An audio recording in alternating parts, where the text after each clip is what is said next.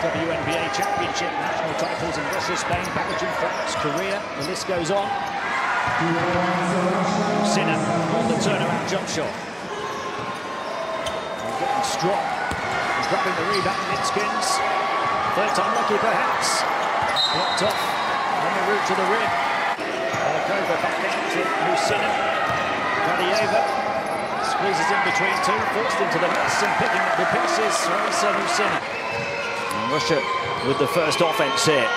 And what a quick offense it was, and what a beautiful move. Beglova tipped the rebound to Musina. 9 points the difference, just 1 of 2 again on a trip to the line, and Musina squeezes that one in.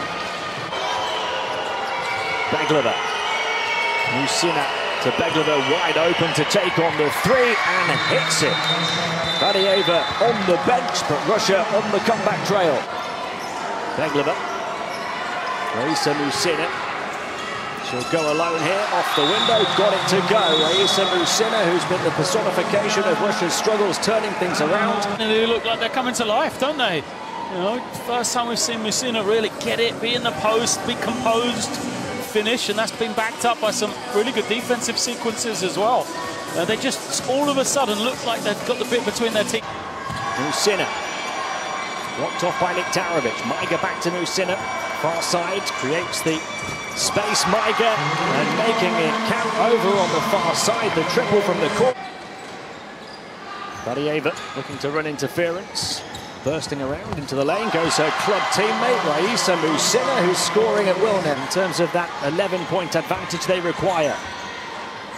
Vadieva to Musina to shoot the outside shot, and the Russians are red hot. Nowhere all tournament, look at that. Vadieva draws the double. Musina couldn't buy a 3. Now she doesn't miss one. I think this tournament's wide open, and I see no reason why Russia can't dream of winning this thing. There's Musina getting the block. Good alert play.